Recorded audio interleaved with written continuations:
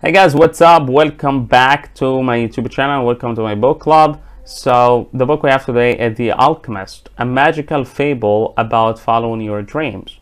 So we're gonna discover the magic, guys, of following your dreams and following your passion. So this is one of the best books that I've read so far, and definitely I've read it like so many times actually, because you cannot get enough of it. So yeah, we're gonna discuss actually, and I'm gonna share with you 4 points today that it's gonna blow your mind. So stay tuned, guys, and don't forget to like and subscribe and share, and join my book club as well for more book summaries, and also join my audiobook club. So I'd love to have you in my family here. So number 1, dreams are a pathway to our most meaningful desires. So Paulo's 1988 novel is a deceptively simple tale. On its surface, it's the story of Santiago, a shepherd who leaves his native Spanish countryside in search of treasure. Scratch a little deeper, though, and we find our allegory of self-discovery, of the journey we must all embark on if we are to uncover and fulfill our deepest desires. So for Santiago, the catalyst for the journey is a dream, a recurring dream that he has had since childhood. It's apt that a dream sets the alchemist's plot in motion. The novel plays with a host of recurring motives, including omens, fate, and alchemy, but the dream is perhaps the most important motive of all. In fact, the story both begins and ends with a dream. So what was Santiago's dream? Let's first set the scene. The details here will be important later on. Santiago has had a long day tending to his flock of sheep in the hills of the Spanish countryside. He searches for somewhere to shelter for the night and settles on an abandoned church. The church roof has crumbled away, and a sycamore tree has grown on the spot where the church sacristy once stood. Santiago falls asleep under the tree's branches. As he sleeps, he dreams. In his dream, a child appears. She takes Santiago by the hand and transports him to the pyramids of Egypt, a place Santiago has never visited in waking life. Yeah, the good pyramids in Egypt, guys, so welcome to Egypt anytime. At the pyramids, the child tells Santiago that if he visits the pyramids, he will find a treasure. But before she can tell him precisely where he'll find this treasure, Santiago wakes up, convinced the dream has a hidden meaning. He visits a fortune teller and asks her to interpret it. She tells him the dream means he should travel to the pyramids, where he will find the treasure. Santiago is frustrated. This is a far simpler interpretation than he expected. But the fortune teller reproves him. In life, she tells him it's the simple things that are the most extraordinary, and only the wisest among us can understand them. Santiago does follow his dream. He sells his sheep and embarks on the journey to Egypt. But his dream is also intertwined with a long-held desire to travel. In fact, Santiago gave up a life of religious study to become a shepherd, explicitly to pursue his desire for freedom and travel, much to his parents' disappointment. Throughout the book, dreams, whether directly or obliquely, it often reflects the truest desires of the dreamer. But while dreams in The Alchemist often serve to articulate a desire, it's a little more nonsense than that. Shortly before Santiago begins his journey, he meets a character called Melchizedek. Excuse my pronunciation, guys, for the names. Although he is disguised as a shabby old man in eccentric clothes, but this guy is actually a magical king. Melchizedek introduces Santiago to an important concept, the soul of the world.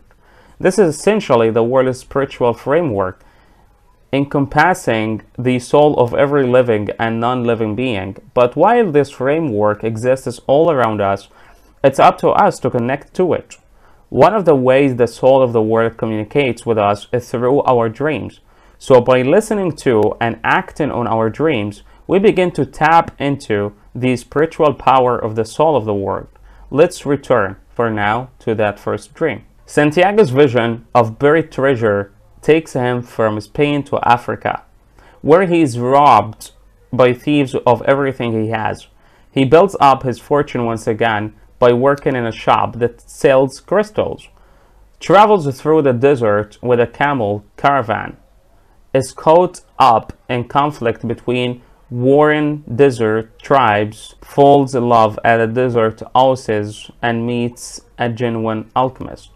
At every step, there are distractions, both positive like love or wealth, and negative like conflict or hardship. It then threatened to sway Santiago from the pursuit of his dream. But he is resolute in the face of these diversions and ultimately arrives at the pyramids. He sees a scarab beetle scudding along the sand and takes it for an omen. So he begins to dig. As he shovels sand, two young men see him and are convinced that he is burying treasure. Wow. They attack him, trying to steal this treasure. Eventually, Santiago explains to them that he is digging here because of what he saw in his dreams. The men release him, but they are scornful. He shouldn't be as so foolish as to believe in dreams, says one. After all, he himself has had a recurring dream all his life, but has never been so stupid as to devote his life to pursuing it. The young man's dream that if he were to ever visit Spain and find a crumbling church in the countryside, he should dig deep down where a sycamore tree grows. There he will find untold treasure. In this sense, Santiago's dream takes him full circle. On his return home, he does find the treasure, and the gypsy's wisdom is proved correct. The location of the treasure couldn't have been simpler for Santiago to find, yet to unearth it, he first had to experience an extraordinary journey. So, point number 2, the universe gifts each of us a personal legend. So, Michael Zedek, the king disguised as an old man, appears only briefly in the pages of The Alchemist, but his discussion with Santiago reverberates throughout the book in many ways. Santiago's journey is structured around understanding of the concepts Melchizedek introduces. We have already discussed the soul of the world, but Melchizedek also tells Santiago he needs to uncover his personal legend. Everyone, according to Melchizedek, has a personal legend.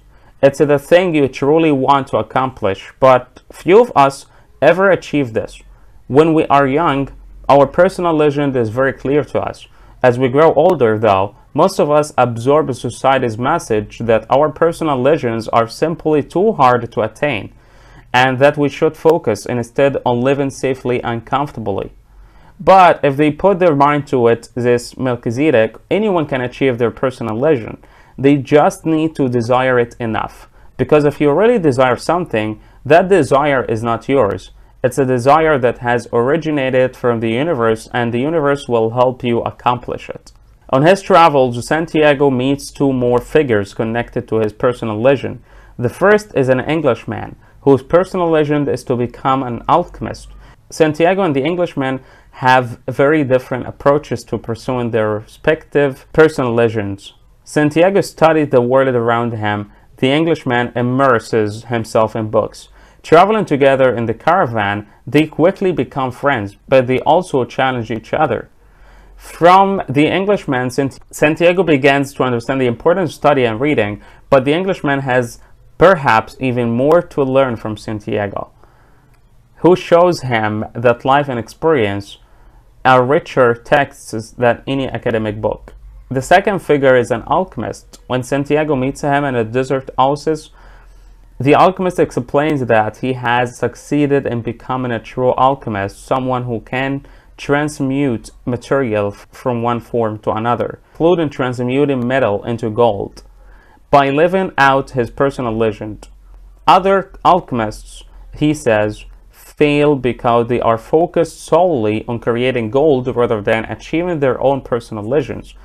Through the figure of the alchemist, Coelho, the author, critiques people who work to achieve superficial rewards like wealth or gold instead of tuning into deeper desires. Both the alchemist and Melchizedek tell Santiago that the only way to uncover his personal legend is by listening to his heart. But when Santiago tries to do this, he becomes confused and frustrated. His heart simply won't cooperate. It's filled with fears and anxieties. It worries about his faraway lover, is overwhelmed by beauty, and beats quickly when he is scared. The alchemist reassures him. This is a good sign, he says. Santiago's heart is alive and experiencing things. He should keep listening to it. What about when his heart explicitly tells him to stop pursuing his personal legend? Santiago asks. When it tells him he is endangering the wealth he has accumulated and his romantic relationship by chasing a dream. When his heart dissuades him from this quest, says the alchemist, Santiago must talk back to his heart and reassure it. Ignoring his heart is not an option. Once he has learned to listen to it, he will never be able to stop. So while he receives his heart's wisdom, Santiago must also counsel his heart when it falters. When at last Santiago tells his heart to stay true and not fear suffering, his heart finally starts to share the wisdom of the soul of the world with him. Number 3, love doesn't equate to position. The Alchemist is a story rich with meanings and ideas, and it offers different interpretations to different people. For many, though, it's a love story at heart. One of the novel's most compelling narrative threads is the story of Santiago and Fatima. Santiago meets Fatima at a desert oasis where the caravan he is traveling with has stopped to avoid getting caught in a brewing conflict between warring desert tribes.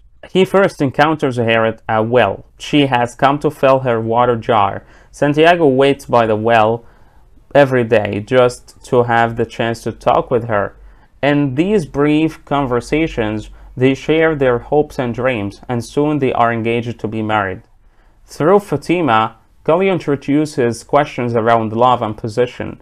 Can you truly possess something you love? And if you don't truly love something, can you ever really possess it? Every stage of Santiago's journey compels him to part with things that he holds dear in one way or another. His flock of sheep when he leaves Spain, his accumulated fortune when he is robbed on his arrival at Tangiers, and eventually the gold given to him by the alchemist at the pyramids. But the hardest thing to part with is Fatima. Santiago wonders if he should really be pursuing his personal legend if it means leaving her behind. Isn't she part of his personal legend now too? Fatima sees things differently. Fatima tells Santiago to continue on his journey to the pyramids.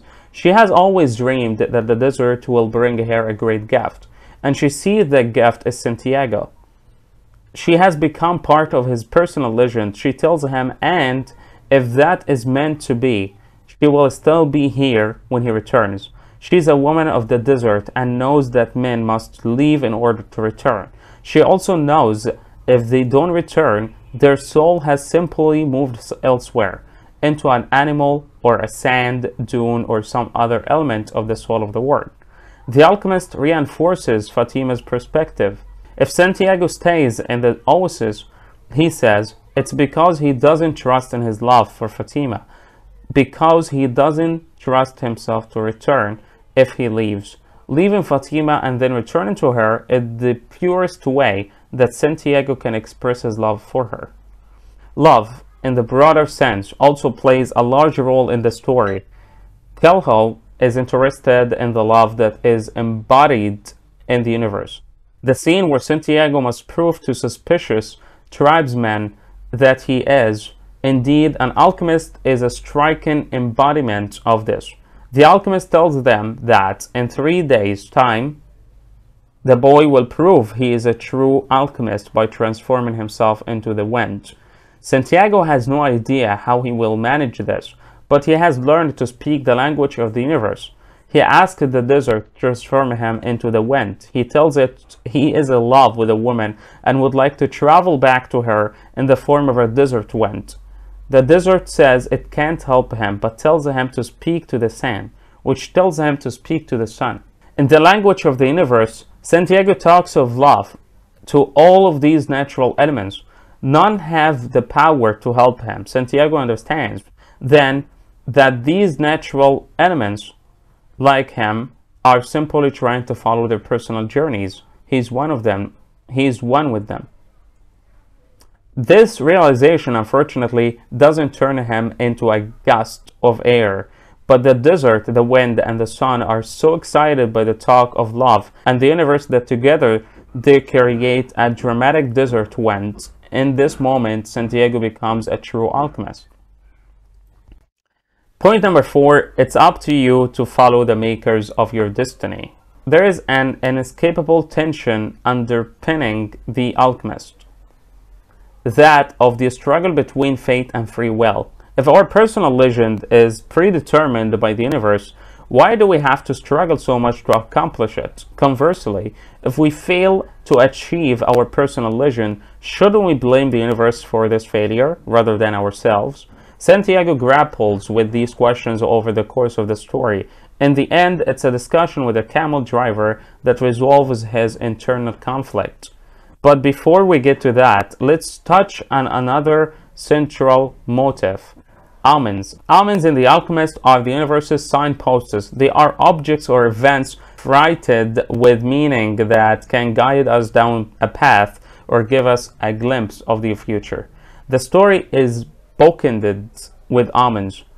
At the outset of Santiago's journey, Melchizedek gives him 2 stones that will help him interpret omens.